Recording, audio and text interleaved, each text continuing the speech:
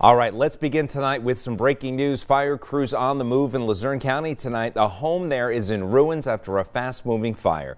2822 News reporter Jason Levecki live for us in PAHomepage Sugarloaf Township with the latest. Jason? Good afternoon, yes, or good evening, Nick. Yes, I'm live here at the fire behind me, and I'm with the chief of the volunteer fire department from Nuremberg Weston Fire Department, Chief Joe. If you want to just tell us what happened here tonight. We were dispatched at 1740 to a fully involved structure fire with entrapment. Upon arrival, we found the individual that was entrapped removed by bystanders with burns. He was taken by ALS to local hospital for treatment, and at that point in time, we were commenced to put out the fully involved fire with the use of ladder pipes. Did the weather contribute?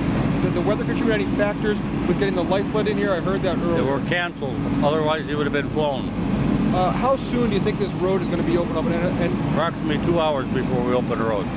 What fire departments are on the scene right now? Nuremberg Weston, Shepton, Oneida, Hazel Township, Sugarloaf, Beaver Valley, Ringtown Valley. So a lot. Yeah.